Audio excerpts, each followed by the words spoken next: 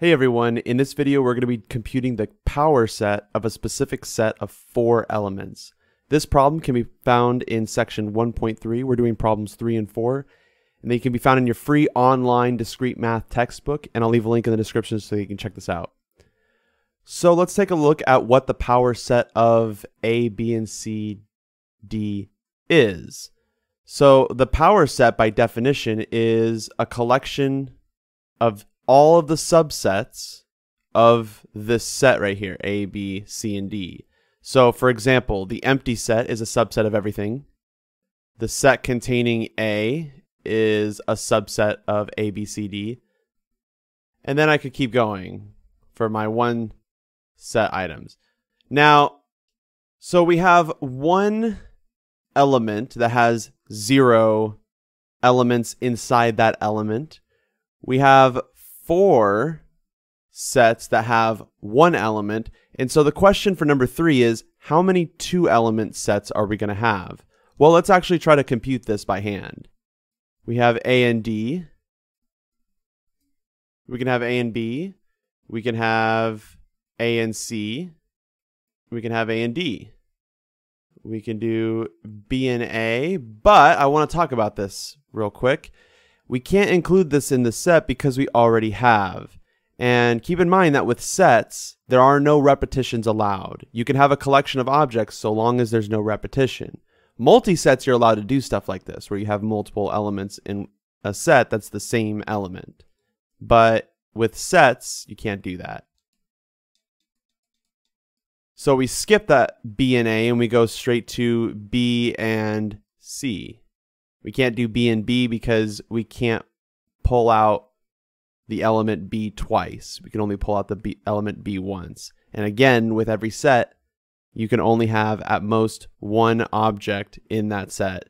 That is, and keep in mind that with a set, you can only have one copy of every element. You can't have more than one copy of any element. That would be a multi-set.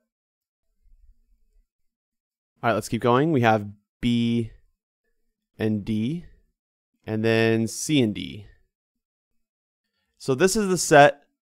So how many 2-element subsets do we have?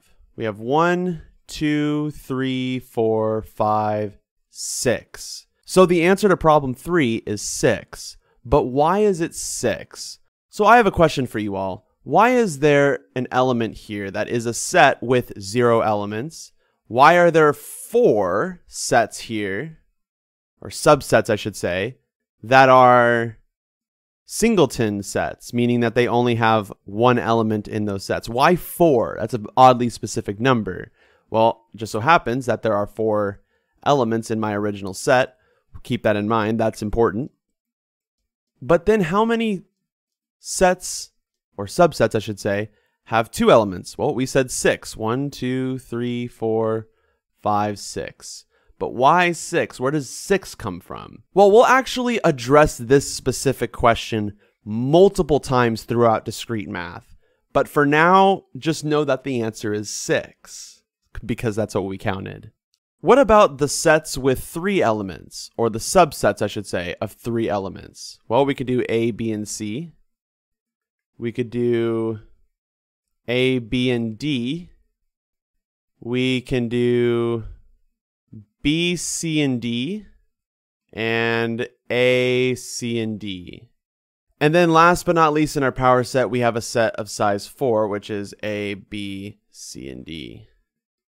So this is the power set of the set containing A, B, C, and D. So the power set of this is this set right here. Now let's talk about this set, specifically about the purple elements this time. Now why are there 4 elements in this scenario? Well, these elements can be thought of as either including 3 sets, or you can think of these sets as kicking out 1 element from my set. So for example, this first set right here can be thought of as just kicking out D. This set can be thought of as kicking out C. This set right here can be thought of as kicking out A. And then this set could be thought of as kicking out B. There are only 4 options to kick out, and so that's why there are 4 sets of size 3. So that's your answer for problem 4, but we haven't really given a detailed explanation for why problem 2 is 6. What's the 6 about? Well, again, we'll address this specific question multiple times throughout this course, but I still want to build more tools so that we can analyze why this number is 6 a little bit clearer, but we'll get to that, I promise. Thanks, everyone, and I'll see you all in the next video.